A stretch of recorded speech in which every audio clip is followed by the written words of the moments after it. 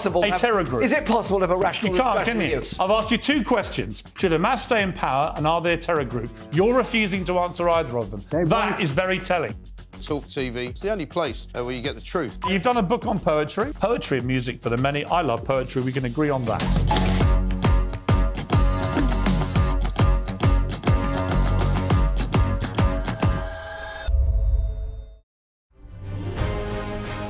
On TV, on radio, and on your smartphone. This is talkTV. Hello and welcome. I'm Rosanna Lockwood. You're with talkTV, on radio, online and on your smart speaker. This is Prime Time, where we bring you all the stories that matter. On the show tonight, a blow for Sunak just minutes before his crunch vote on the Rwanda plan, as right-wing Tory MPs say they cannot support the bill. We'll be live in Westminster in just a few seconds' time as voting gets underway, and we'll bring you results as soon as we get them. Rishi Sunak has staked his leadership on getting this policy through, and if it doesn't fail, has he only delayed the pain until the new year? We'll bring you analysis of tonight's vote with my panel here in the studio, Politico's UK editor Jack Blanchard and columnist and broadcaster Emily Sheffield. Also tonight, as Harry and Meghan's Archewell Foundation suffers a nearly £9 million drop in donations, we ask, is this the beginning of the end for brand Sussex? This is Prime Time.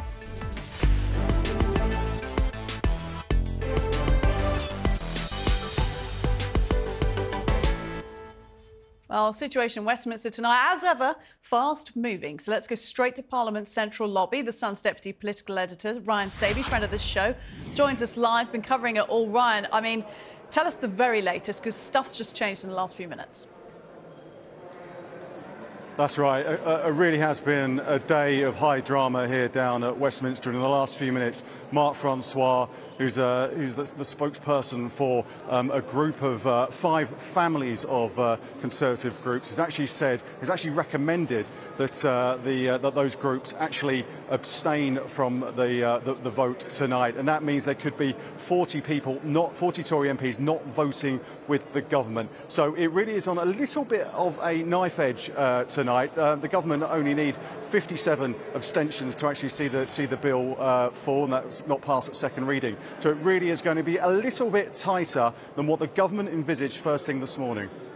Yeah, and a reminder to our viewers, if it does fall at the reading, that would be the first time since 1986. It's certainly not something Sunak wants to be seeing. We'll have some analysis on the abstentions shortly, but Ryan, rather, I shouldn't call you Sabey, on air. We just want to talk to you a little bit about the Immigration Minister, because the former Immigration Minister, Robert Jenrick, here he was earlier today giving his view on the weakness of the bill. The provision in the bill today is sophistry. It is the express policy of the government that Rule 39 injunctions are binding, and to ignore them would be a breach of international law. So we are being asked to vote for a provision which it would be illegal to use. Well, no surprises he's not a fan. I think you were sat in the studio with me last week, Ryan, when he basically stood down over this bill. What do we know about the other rebels and where they currently stand on it?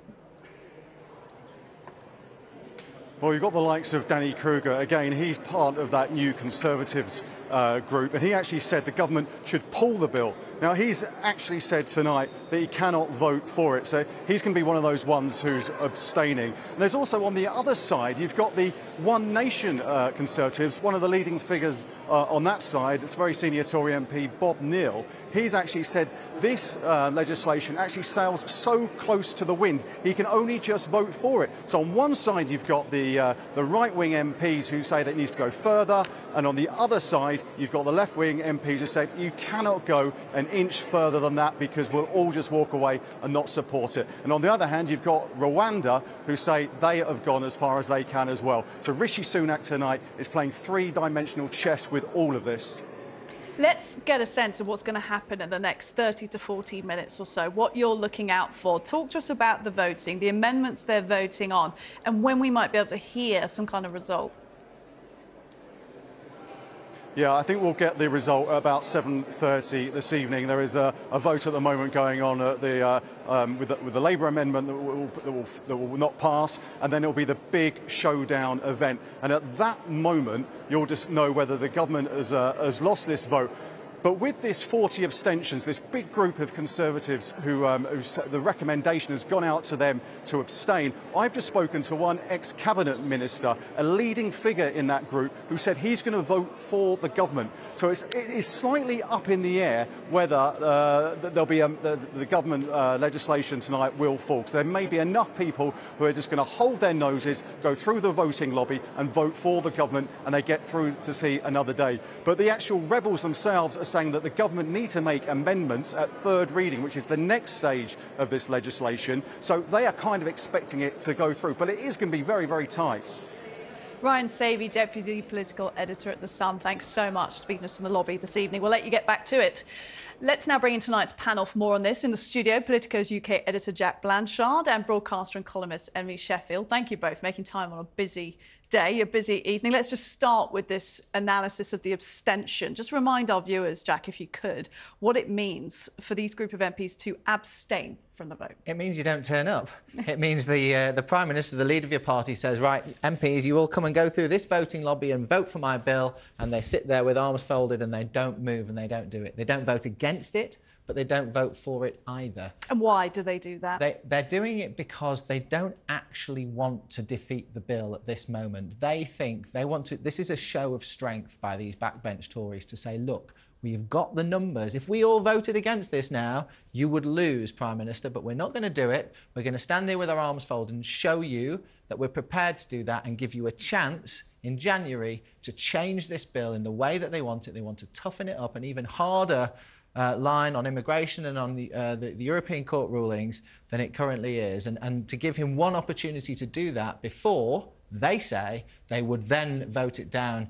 Now, whether they would actually be prepared to do that is kind of, we don't know. It's a game of chicken, but for now it sounds like they're going to give him an extra go at it. It could be a bit of delayed pain, or it could be a bit of process, and, you know, nobody wants to rush through these things. But, Emily, when I think about the voters, I think probably the last thing I want to see is 40 MPs folding their arms and saying, I'm not going to do anything, even if it's in their best interest of getting a draft that they would rather see go through, but also just more wrangling. I think we shouldn't actually make decisions for the voters that we don't actually know. I do think a huge amount of voters are much more concerned with the cost of living, the possibility of a recession, what's happening in the NHS. But polling tells us a huge amount of voters really care about stopping the boats, immigration. And I think we'll agree, I don't think they want to see the wrangling, but they do want to see action. And this is where, and it's a very slim danger for Labour, because let's face it, the polls are very much looking, they're 23 points ahead in the polls. But the fact is, immigration and stopping the boats is an issue for lots of voters. And Labour is continuing its plan of sitting on the sidelines going, oh, the government, woke, woke, woke, can't do anything, that's and that. But what's their answer? And I think the one slim sort of road through that Sunak, I'm sure, is hoping for, and I'd say pinning his electoral hopes on stopping the boats was always a huge gamble.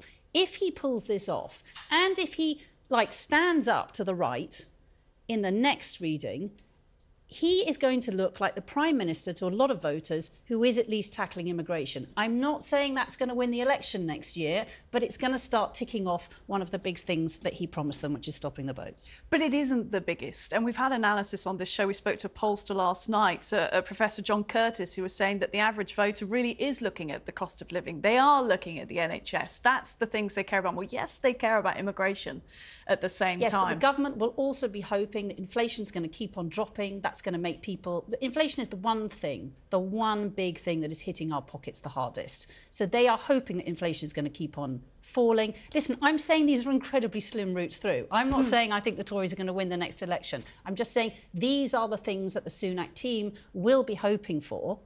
And on the NHS, they're going to still be hoping they're going to bring down those waiting lists. In fact, they're increasing. But, you know, again, they're going to be hoping if they can work on a few of those 5. If Labour's still sitting there going and not really coming up with any answers of their own, and Labour are doing this at the moment, they're trying not to come up with too many answers, and that's a political strategy, electoral strategy. Just let the Tories deal with all the difficult issues, possibly mess them up, and we come in as the voice of change, promising lots of things, but being, you know, quite vague. So A, the Tories can't nick them, B, we can't, as the media, sort of pick apart all their policies. it's such a slim route through for the Tories, but I'm guessing this is where they've been cornered into at this stage. We will be analysing Labour later on in the show. We're going to have a former political secretary to Tony Blair on to talk about this. And we also had somebody from Labour together last night on this show, which is an influential think tank on that side of the party. And I said to him, you know, what is Labour on migration? Because people do say that they don't know, and they've got a 5-point plan. But understand it's not hitting with the public. Look, before we move on to other topics, Jack, I want to come back to you on this breakfast meeting that was had this morning with these rebels on the so-called far right of the Conservative Party. These people who are probably going to abstain this evening.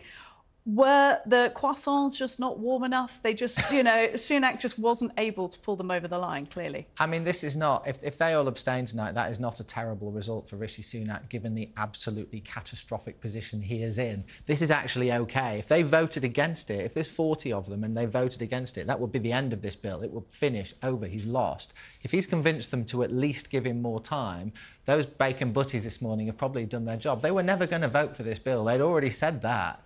All he wanted to convince them this morning was don't kill it now. And it would seem that he has done enough. So maybe the HP sauce and the sausages did the trick.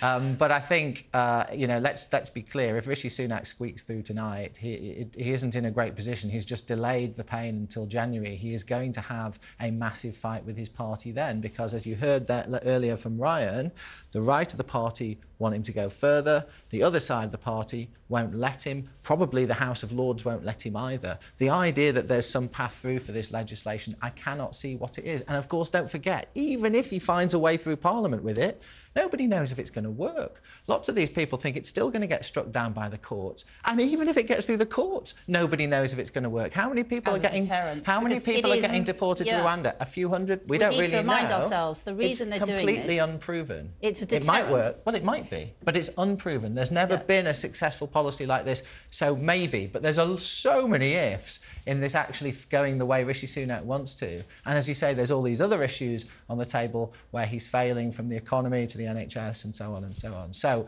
the path to the Tories being seen as the saviours of the country feels about as slim as it possibly could be. But I think we're also seeing, and it's maybe a sort of side note to make, is that we're seeing the right of the party sort of forming round a new sort of totemic campaign, and this is to drop out of the ECHR. And given that then, Emily, because I'm with you on that, this is totemic. We are aware there's splits, there's shifts, there's divisions within the party. But whenever I have a guest on and ask them who the future leader of the party could be, if somebody is manoeuvring, nobody seems to be able to point at someone. Today, the latest I heard was Kemi Badenoch could be a contender. I mean, who would you single out at this point that would unify that part of the party? I wouldn't. I think there's a real problem in the Tory party, is that it's got this incredibly well-organised right. You know, I'm not going to say they're far right, but they do tend to form around these, you know, totemic things they want to achieve. It was dropping out of the EU. Now it's going to be dropping out of the ECHR.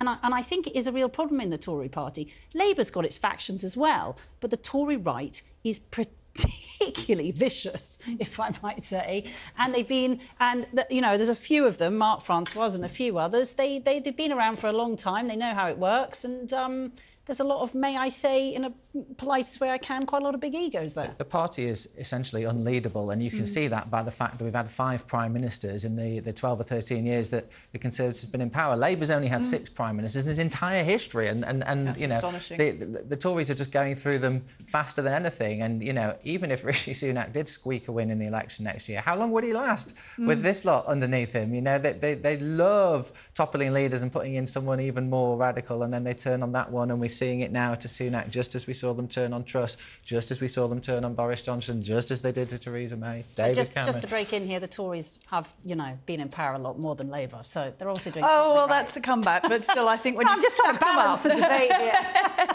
Listen, you two, we're going to keep you here in the studio and have a lot more analysis throughout the show, next here on Prime Time. As we were talking about there, Sir Keir Starmer has waded in on this Tory turmoil today. You can imagine why. He says he can get Britain back on track, but has he done enough to encourage voters to steer calmer? We'll have more on that next.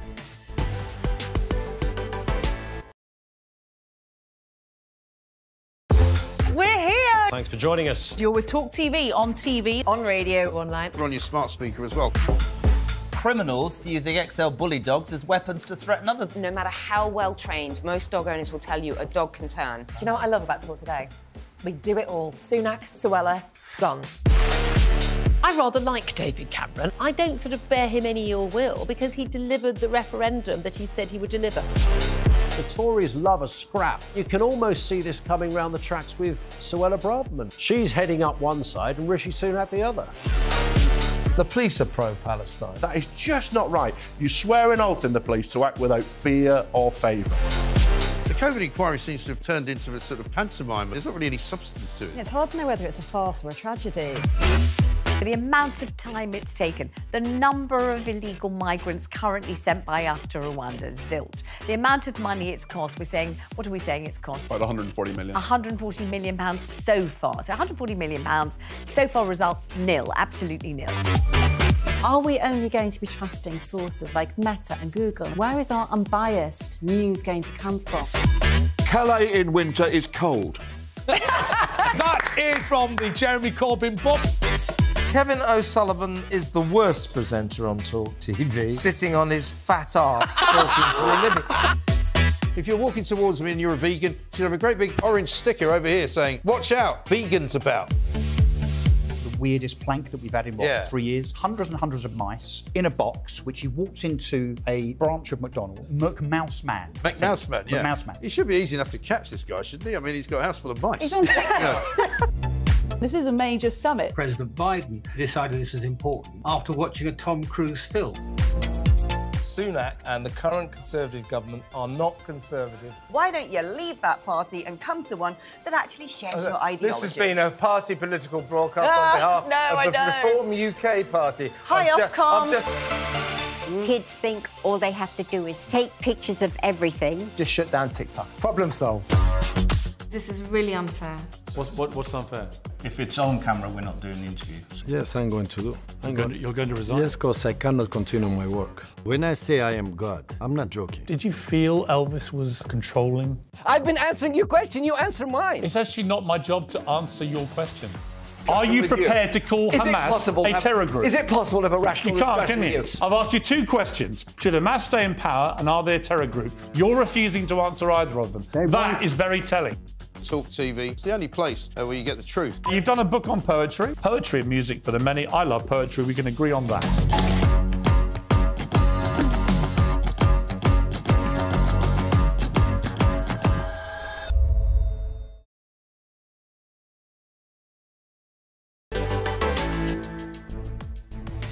Welcome back. You're watching Prime Time with me, Rosanna Lockwood, bringing you this breaking news in just the last few minutes from the House of Commons. The Labour amendment to the Rwanda bill has failed. And this was Labour's bid, essentially, to scrap the bill. Let's bring in our panel tonight. Once again, Politico's UK editor Jack Blanchard and columnist broadcaster Emily Sheffield. And the both of you, this means essentially that this has gone Sunak's way. This part of the vote this evening is just the first part. But Labour were basically saying that the bill doesn't address the the smuggling of people across the channel and the gangs and everything else. And for that reason, they didn't want this to go ahead. They've been voted against, 337 against, 2694. So they have failed in that. I mean, Sunak will be pleased. Yeah, although absolutely, as expected, these opposition party attempts to bring down a bill like this, they always put them forward because they're the opposition. That's their job. They oppose the government stuff. And Tory MPs would never vote for a Labour amendment to strike the bill down. If they didn't like the bill, they'd do it themselves. They wouldn't want to be seen to be following Keir Starmer, the Labour leader's attempt to do that. So, yeah, it's good news for Rishi Sunak, but there was no way that this wasn't going to happen.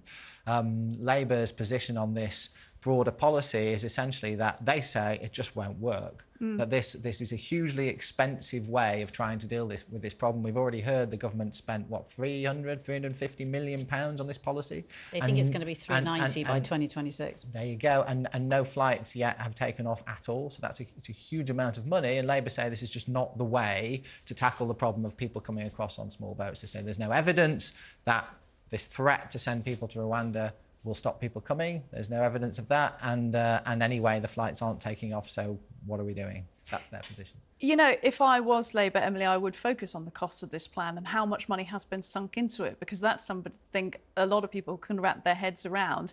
At the same time, the UK's asylum system costs £3 billion a year in this country, so we all know something needs to be done. But I would say the money is not being focused on the right place if I was the opposition. I mean, it seems like an easy target.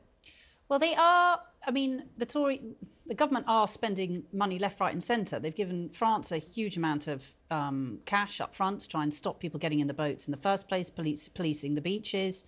They're pumping extra cash into lowering the huge queue of people waiting to have their asylum processed. That's one of the things that's costing us the most, actually, because we're putting asylum seekers up in hotels and there's a huge backlog, and that's partly over the pandemic, through the pandemic, partially, I think, because sometimes there is an actual plan to make getting asylum very difficult because they're trying to, is it a deterrent in itself? So there is a huge amount of money being spent. And I think, yes, Labour, again, I do think their problem is they can keep just criticising everything the Tories are doing. They do need to come up with a better plan than we'll give this money to France, we'll work more with international communities. That is already happening. And there are lots of European countries who are probably looking at what the UK is trying to do with a lot of interest, because they have huge problems with asylum seekers too. And everyone's looking for an answer. And again, I don't think it's one answer. It's not just the Rwanda stop the boats deterrent. It has to be a whole group of deterrents working together.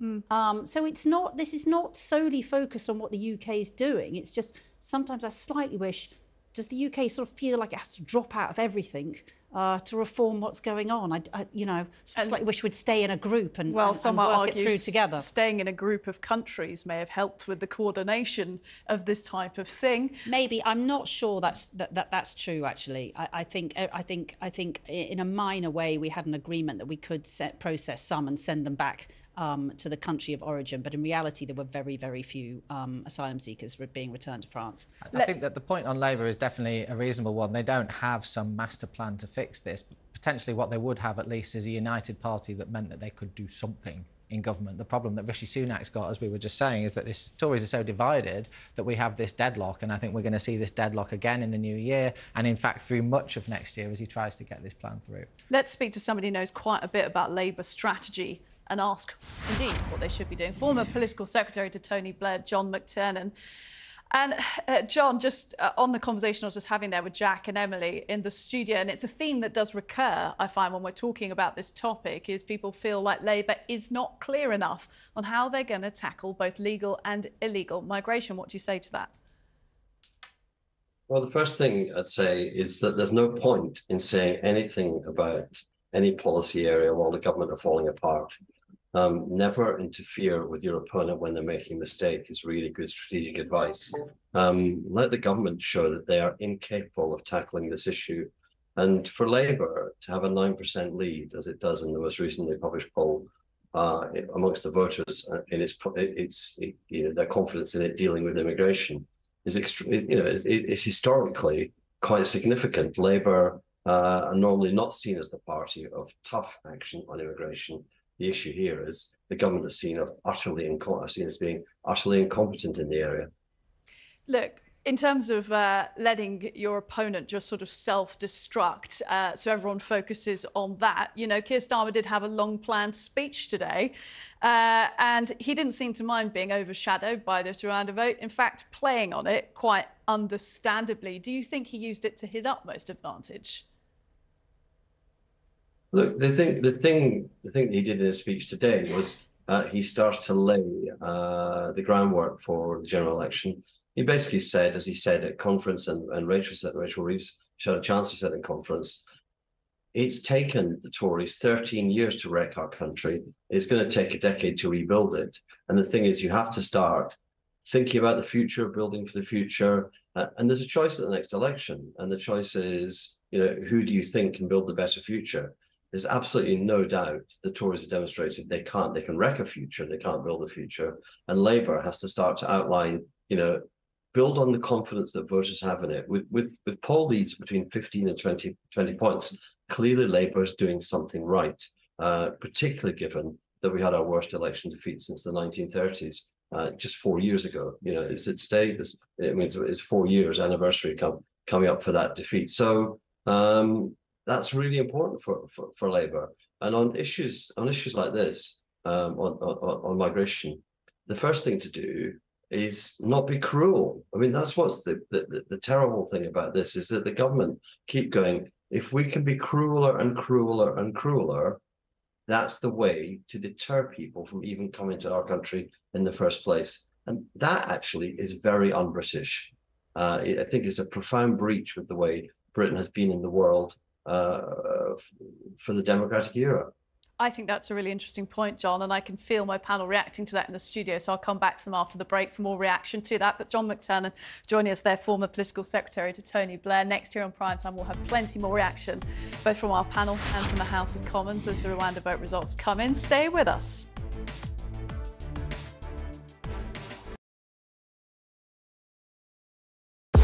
We're here. Thanks for joining us. You're with talkTV, on TV, on radio, online. We're on your smart speaker as well.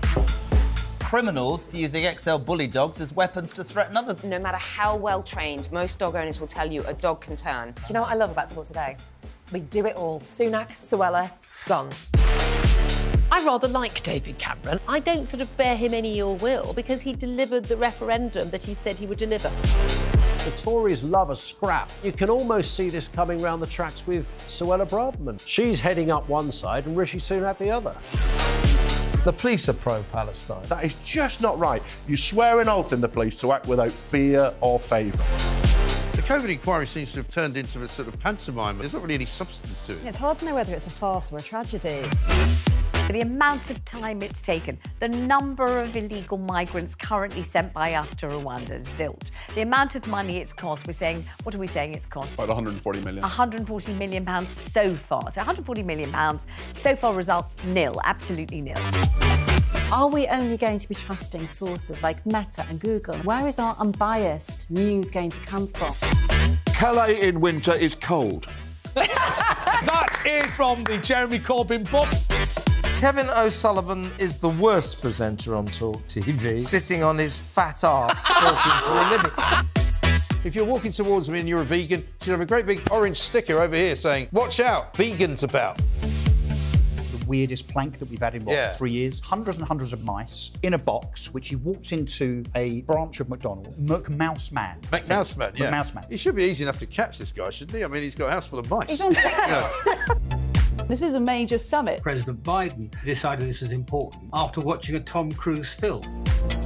Sunak and the current Conservative government are not Conservative. Why don't you leave that party and come to one that actually shares your ideologies? This has been a party political broadcast on behalf of the Reform UK Party. Hi, Ofcom. Kids think all they have to do is take pictures of everything. Just shut down TikTok. Problem solved. This is really unfair. What's unfair? If it's on camera, we're not doing the interviews. Yes, I'm going to do. You're going to resign? Yes, because I cannot continue my work. When I say I am God, I'm not joking. Did you feel Elvis was controlling? I've been answering your question, you answer mine. It's actually not my job to answer your questions. Are you prepared to call Hamas a terror group? Is it possible to have a rational discussion can you? I've asked you two questions. Should Hamas stay in power and are they a terror group? You're refusing to answer either of them. That is very telling. Talk TV. It's the only place where you get the truth. You've done a book on poetry. Poetry and music for the many. I love poetry. We can agree on that.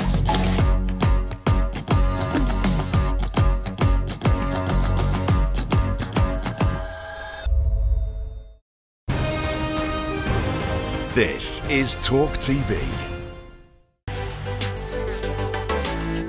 Welcome back to Prime Time. Now, we are staying with this Rwanda vote in the House of Commons this evening. Our chief political commentator, Peter Cardwell, is down there in the lobby of Parliament. Peter, we love having you on air just as breaking news is coming through. I don't think it's come through yet, but just tell us where we're at with the latest on this vote. Well, the breaking news will happen in the next few minutes, Rosanna, because there's going to be a bell that will go off behind me in about 2 minutes' time. That's the division bell, and quite literally the House divides and they go through the lobbies and decide how to vote. Now, it's looking very, very tight for Rishi Sunak. We've had one vote this evening that resulted in a loss for a Labour amendment. That was always going to happen. But actually, this is the main substantive vote on the second reading of the Safety of Rwanda bill. Now, we know that at least 40 Conservative MPs are probably going to abstain. If up to 57 of them abstain, Rishi Sunak's okay, but if he reaches that number of 57, well, then the bill will fail. So this is really, really tight. It's a crucial vote. It's absolutely fascinating. If you're watching on talkTV, you can see, or perhaps you can hear if you're listening on Talk Radio, the lobbies behind me are filling with MPs, with journalists. The MPs will literally walk through the division lobbies. They've got 8 minutes to do so after the bell starts to ring, and then we will find out the fate of Rishi Sunak's Rwanda plan. There's the bell going off now. Perhaps you can hear it. The division bell that is summoning the MPs to those division lobbies. They'll have 8 minutes to go through them if they want to, although we know that some are abstaining, and then we will see what happens to Rishi Sunak's flagship policy. Peter, I can now bring to you the numbers. The vote has passed. I'm getting the numbers. 313 have voted for, and 269 have voted against this evening. This will, of course, be a relief for Sunak. It will indeed. So that's what, I'm trying my mental arithmetic here. We've got what, 44 majority, so that is a huge majority for Rishi Sunak. That is something that he will be very, very happy with in terms of that majority. And yes, I've literally just been sent that. So the bill has passed, majority of 44, so he's out of the woods. He is out of the woods, and remind our viewers what this means for the next stage of the bill then. Well, this will then go further. It'll go to the third reading, and there will be many amendments that will be put on this bill at the time, because there are lots of people, including Mark Francois of the European Research Group, who's saying that there will be amendments put to it. Now, it's interesting that Rishi Sunak said last week at the press conference on Thursday that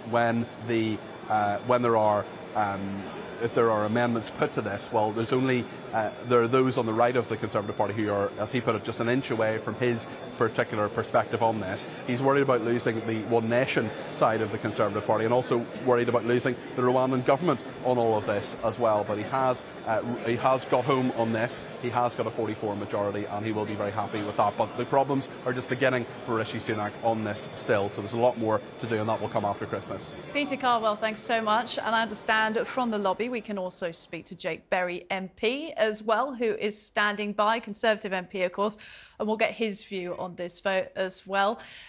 We'll also be coming back to our panel in the studio to get their response to things. I mean, Jack and Emily, you were sitting there and listening to that. I mean, Jack, any surprise that it's passed?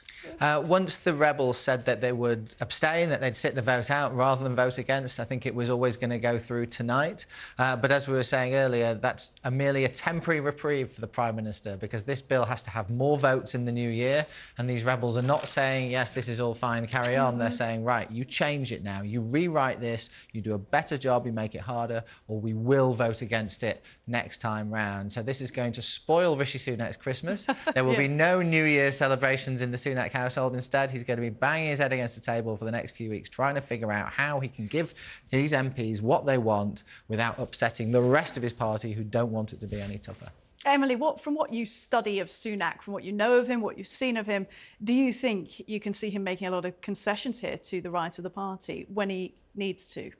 I think he'll make the concessions he needs to, but I think there's going to be a lot of... I'm going to go slightly against Jack in here. I think Sunak's in a more confident position than people think. The right always make trouble, and they know they've got a moment to make trouble here.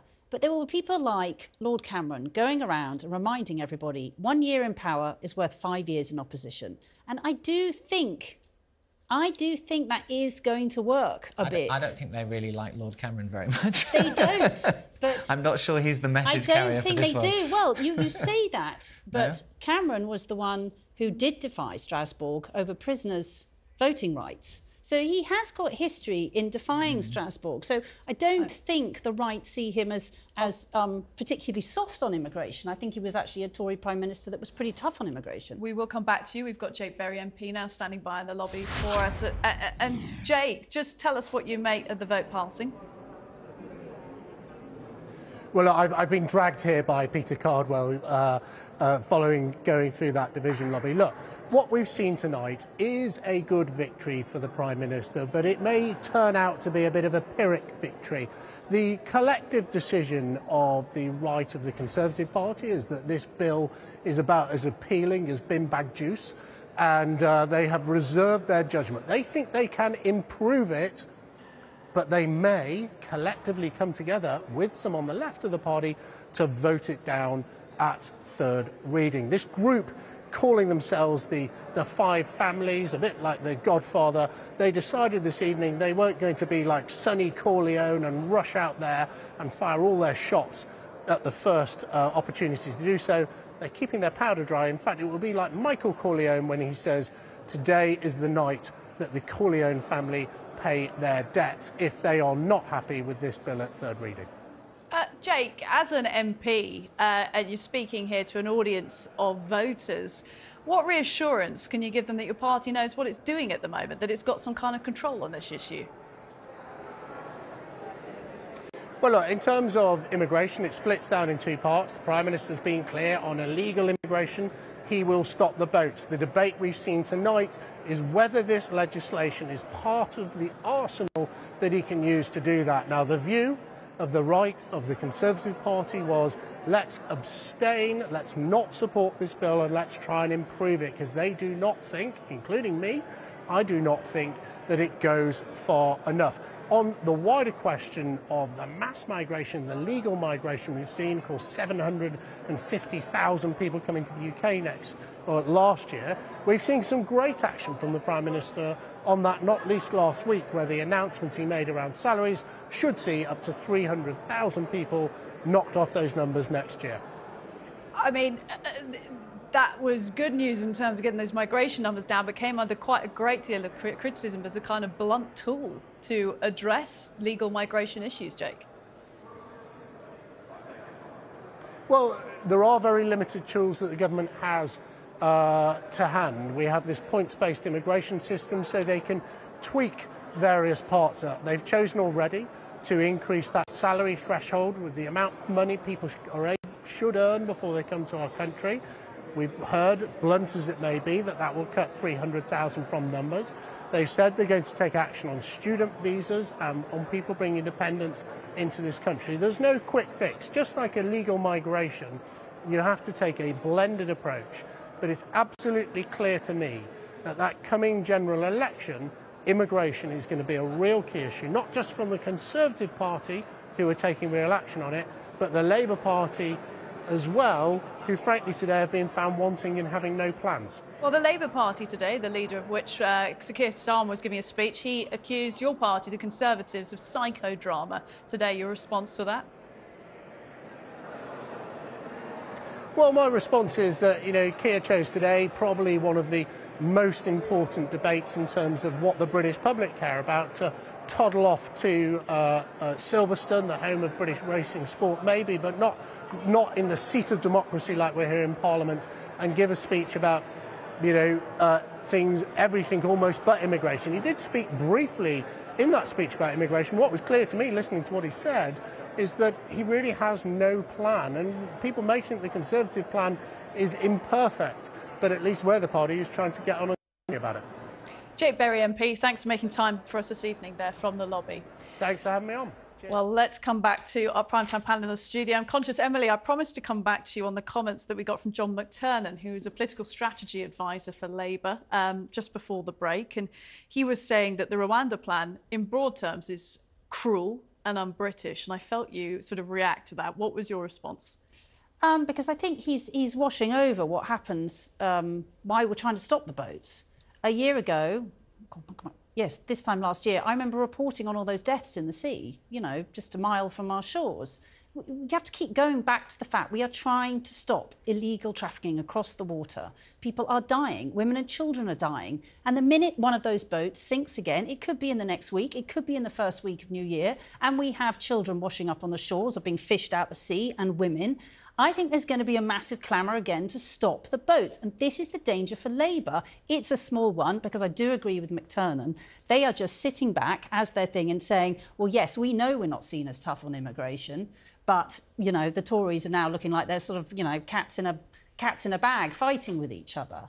But to say that it's like crueler and crueler and crueler, we're not. We're trying to stop one of the cruelest trades, apart from people trafficking, that goes on. And this is a form of people trafficking.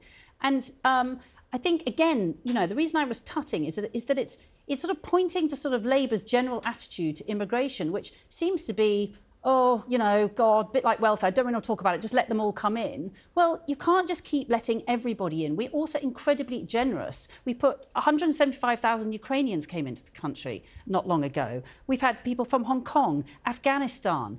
They have said that if they stop the boats, they're going to make sure that we can bring more people in, open it up. But you can't just have people piling into boats and everyone just turning up on the shore. A lot of those places, Hong Kong, Afghanistan, places in the Middle East, we owe a debt to the people that are coming across. By the way, we can't even house half the people we have already brought over in Afghanistan. They are still sitting in hotels. There aren't enough houses for them. So there are lots of structural problems within Britain that we know, Labour has rightly focused on housing, that we can't just keep bringing more and more people into the country. We don't have the infrastructure. Let's bring Jack in on this, because I do get concerned that we, in the political, the journalist circles, get so involved in this story that we forget to stand back and look at what it actually is. And I remember when the Rwanda scheme was first announced, thinking, really?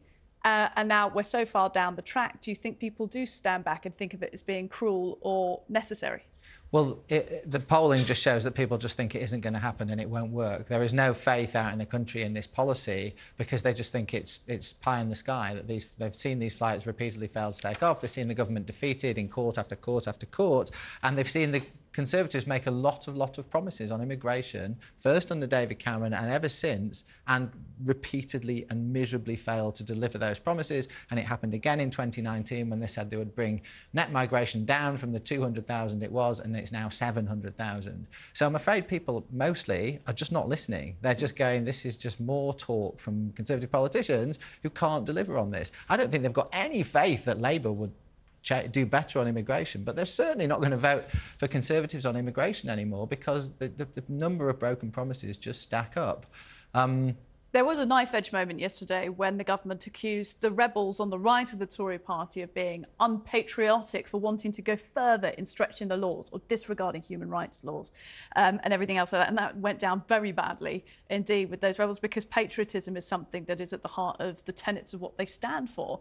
But again, do you think it deserves some standing back and analysing what it means to be British? Or do you think it's, as Emily put it, a necessary issue you've got to deal with for the British people? Well, I think you've got to separate the two things out. I don't think there's anybody in the country who thinks that people coming across on these dinghies in extremely dangerous conditions is a good idea. No one in the Conservative Party, no one in the Labour Party, and none of the public. Everyone wants to stop the boats. The question is then, how do you go about it? And is this grand scheme of sending people to Rwanda, which seems to be impossible, the best way to do that? Or are there other ways to try and tackle it? Labour say there are. They're not in government, we don't know. But I think that you have to separate those two questions out. If you look at the polling, again, if you want to say what do the public think, if you ask them about this Rwanda scheme, they're very divided. Frankly, they're very divided. And I thought that recent poll, and correct me, because I did look at this like 10 days ago and it could have moved again, that 51% of the country were now in favour of the Rwanda deterrent.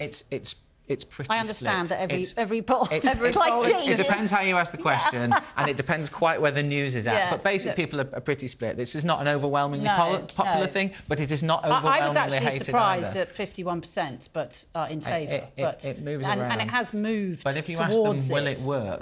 People just laugh. I'm sure that's a different question. Yeah. Whilst having this discussion about where we stand on migration, how this country deals with it, it'd be remiss of us not to mention what happened on the Bibby Stockholm barge today, where an asylum seeker, a resident on the Bibby Stockholm, which is a barge that's moored off Dorset, died, according to various reports, seemingly by suicide, and it's being investigated. And of course, support is being brought in for those on board. There's 200 asylum seekers on that vessel. Remember, it was very controversial when it was introduced as well. It can house up to 500 people. Human rights campaigners have compared it to a prison ship. There was considerable opposition, and Charity Care for Calais says the UK government must take responsibility for this human tragedy. And this happened today whilst we were considering how the government would vote on this Rwanda bill. Well, next here on Prime Time, we're going to take a little bit of a break from this story and give you a little look at the latest royalty as Prince Harry and Meghan Markle seemingly reignite the battle of the royal brands despite huge Archewell losses this year. Stay with us.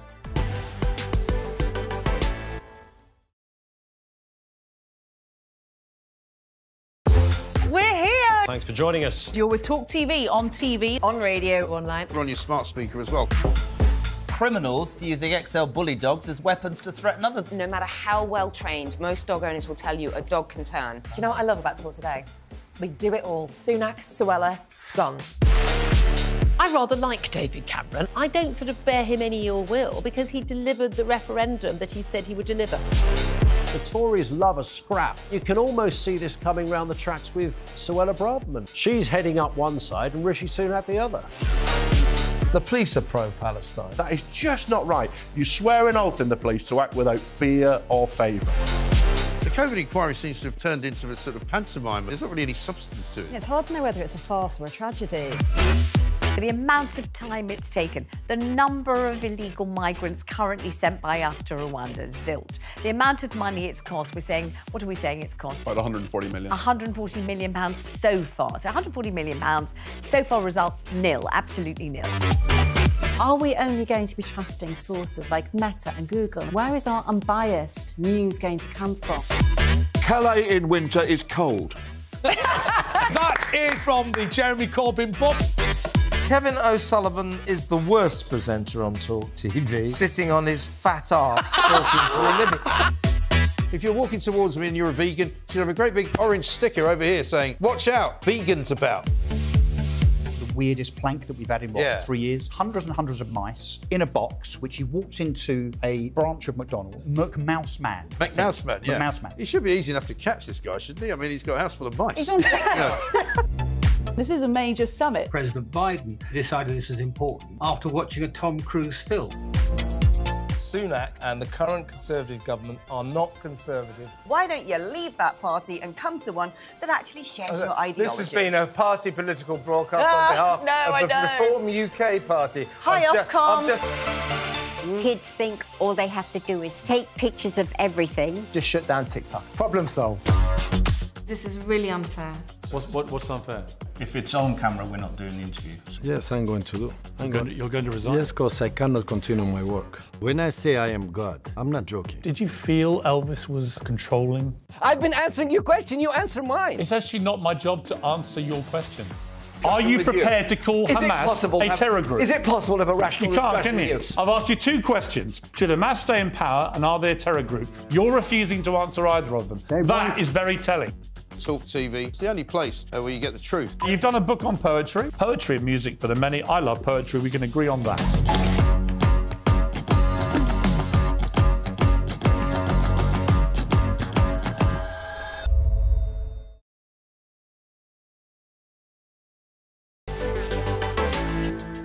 Let's get away from the chaos of Westminster, shall we? Let's take a look at another story in the headlines today, and it's about the royals and those who are not so close to the royals anymore. We're talking about whether or not this could be the end of Brand Sussex. It emerged today that donations to Harry and Meghan's Archewell Charity Foundation have plunged by some $11 million over the past year, sending that company, that charity, into the red. The bosses and the couple's right-hand man, James Holt, have meanwhile been handed a massive 280% pay rise.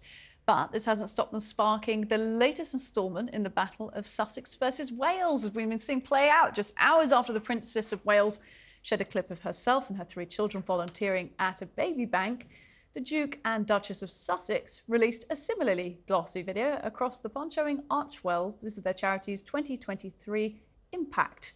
So it's 2 glossy videos within about 24 hours of each other. This 1-minute clip from the Sussexes shows behind-the-scenes footage of the charitable projects that Archewell has helped throughout 2023. And while the couple have shared similar videos in the past, people have pointed out that they're usually not released until early January, these videos, to show the impact of the year before. It seems they moved quite quickly this time.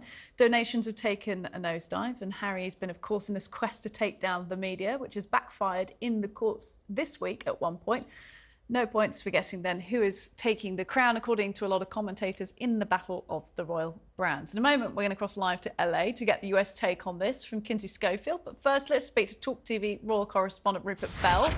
Rupert, is this royal battle backfiring for Harry and Meghan? I mean, talk about it from where you see it, from the British side of things, which, you know, a lot of our viewers will be listening to this evening.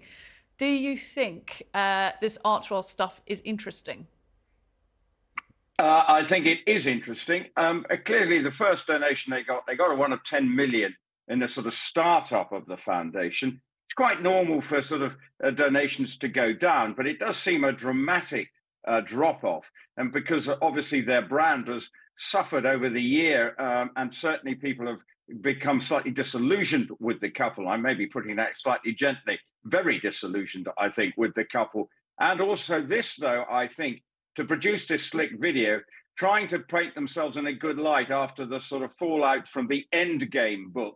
So seeing that they are doing something, I think there's some eye-watering salaries in this foundation as well. For 5 employers, there's a lot of outgoings, well in excess of $500,000. So there's some very generous salaries being given to 5 members of the staff, although Meghan and Harry say they don't take anything out of it. There's also some eye-watering expenses in the accounts as well. But we do seem to be getting videos coming out from them. We've also now seen William bring out one going to a homeless charity, which I know is something he's very passionate about. So there basically is a bit of a PR scrum going on at the moment, and who can produce the most touching or significant moment. But all heartfelt, presumably from all parts. But we do know at the heart there are some PR people working the machine.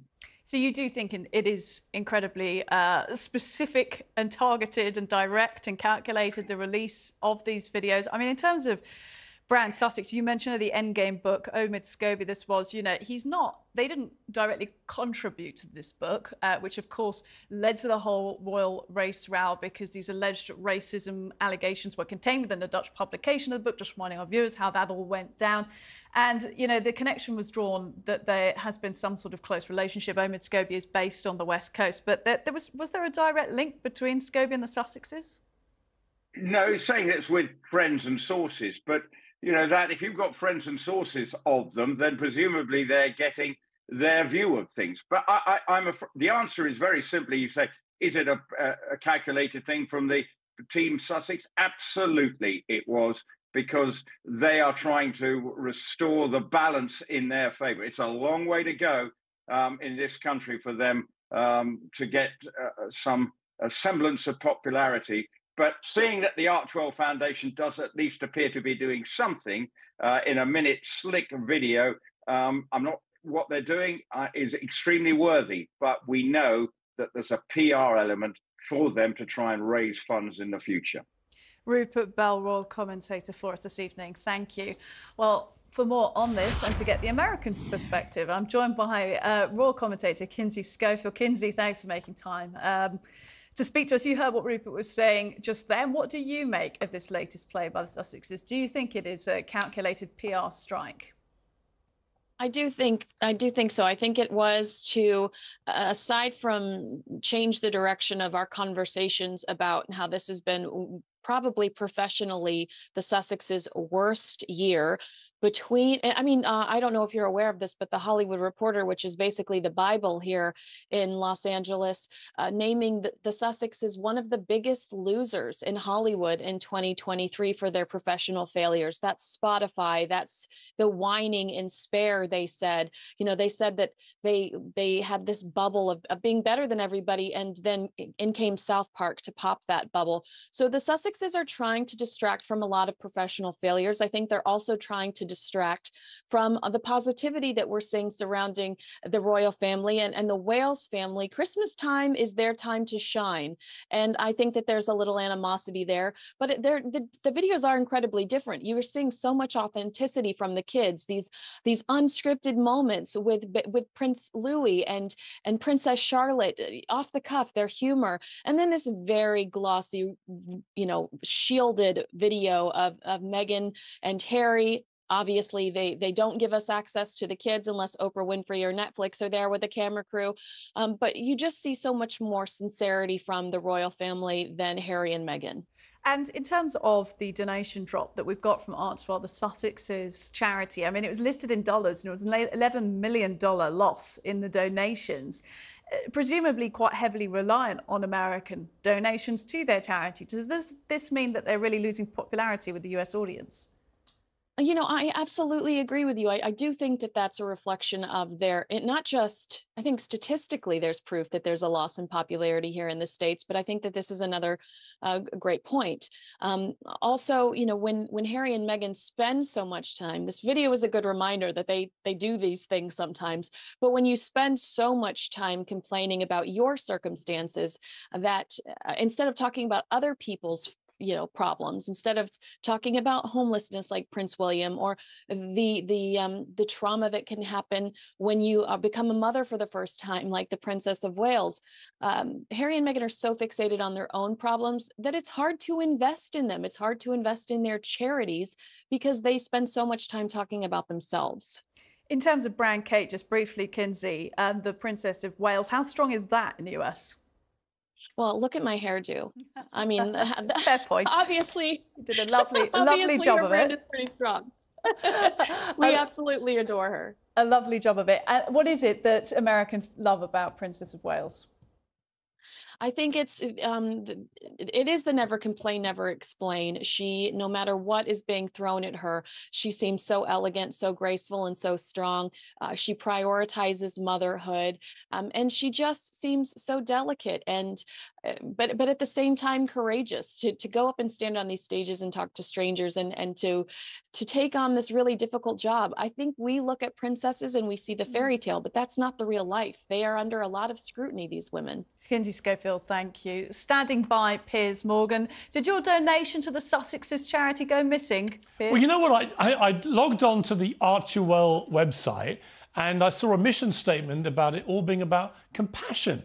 And then I asked myself, what I suspect everybody else is asking is, what part of what the Sussexes do looks like compassion? And when you reach the inevitable conclusion, none of it, and they're the two least compassionate human beings on God's earth, I decided not to donate.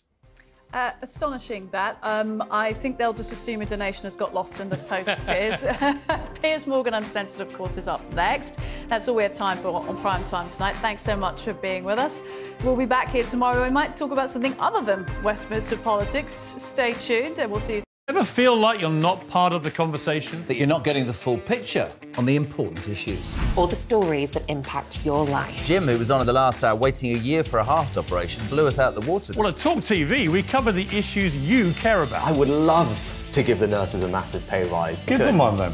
With proper debate and argument. We tell it how it really is. And have some fun along the way. talkTV for the stories that matter. How are you going to stop the votes? This is an international problem. How's that going for your party? I'm a millennial, you're a Victorian, I think. This helps weather people. I'm going to help the vet office.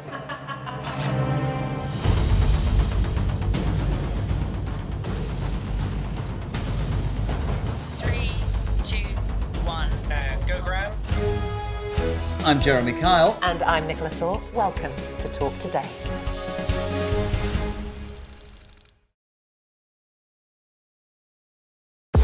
We're here. Thanks for joining us. You're with talkTV, on radio, online. We're on your smart speaker as well. Criminals using XL bully dogs as weapons to threaten others. No matter how well trained, most dog owners will tell you a dog can turn. Do you know what I love about Talk Today? We do it all. Sunak, Suella, scones. I rather like David Cameron. I don't sort of bear him any ill will because he delivered the referendum that he said he would deliver. The Tories love a scrap. You can almost see this coming round the tracks with Suella Braverman. She's heading up one side and Rishi Sunak the other.